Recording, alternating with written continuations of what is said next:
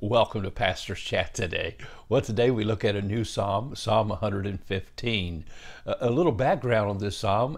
You might remember we said from Psalm 113 all the way through 118, we have what we call the Hallelujah Psalms, the Hallel Psalms, psalms that were often used by the Jewish people as they celebrated Passover. Reminder psalms telling them to give praise to the Lord because God is a God who's taken care of them. And so these were psalms, especially we believe, written by an anonymous writer. Of course, there's no title to this psalm, but written by an anonymous writer, probably after the captivity in Babylon, and the remnant had returned to the land, and they were rebuilding the nation, rebuilding the temple, rebuilding the city of Jerusalem, and they were surrounded by a bunch of pagan Gentiles. And it's possible that these Gentiles, as they began to watch the Jews come back in the land, they were maybe somewhat upset about them taking over territory that they previously thought was theirs. But the king of Persia had given permission for these Jews to come back and do these things.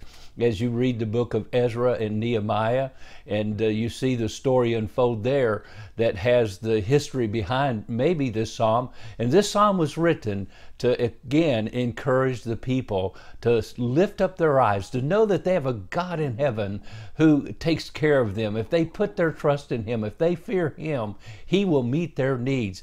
The pagans around them, the heathen, would say, "Where is your God?" Now it's possible they would say that because when they would go into the city of Jerusalem and maybe look at the temple of God there in Jerusalem that was being rebuilt, they wouldn't see any idols. There were no idols there. Remember, pagans made idols to their gods. They had all kind of gods that they made idols to. I go to India often, and there they have the monkey god. And matter of fact, they got a statue of a monkey god that's probably 40 feet high. You can see it from miles away. And everywhere are idols that the people worship and call their gods. And so did these pagans of their day. And when they came to the Jewish people, there was no idols. Basically, when they were in Babylon, it had cured the nation of Israel of getting idols like the nations around them. And they saw the futility of that kind of a life, and they came back, no idols. The people would say, "Where is your God? Where are your idols? Where's your God?" And so this was an answer psalm to the question that the heathen were asking. But it's also possible that these people were discouraged and they were struggling. And maybe like we've even heard in America, "Okay, you Christians, where is your God? If He's so great, why did He allow this shooting to take place? Why did all these people have to die? Where is your God? You prayed and look what happened." And that might be what they're saying. I don't know exactly the story behind this exact psalm, but when the people, the pagan, the heathen people say, "Where is your God?" we have an answer, and it's found in this psalm. So let's read this psalm, and at least part of it, as we get ready to study it over the next few days. And so he says in verse 1, "Not unto us, O Lord, not unto us, but to your name give glory, because of your mercy, because of your truth." Why should the Gentiles say, "So where is their God?" And they answer, "But our God is in heaven. He does whatever He pleases. Their idols are silver and gold, the work of men's hands. They have mouths, but they do not speak. Eyes they have, but they do not see. They have ears, but they do not hear.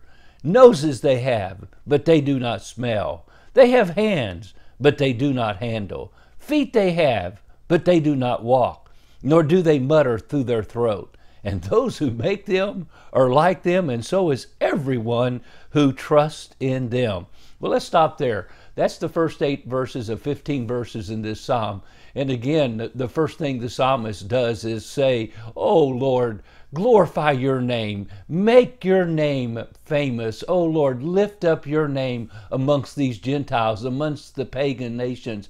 And Lord, that's what we need to do today, is make His name great. Make Him known to the people around us. Not unto us, O Lord, not unto us, but unto your name give glory. That's what we want in our lives even today. When the people around us say, "Where is your God?" God will show Himself strong on His people's behalf. God bless, and you have a wonderful, wonderful day.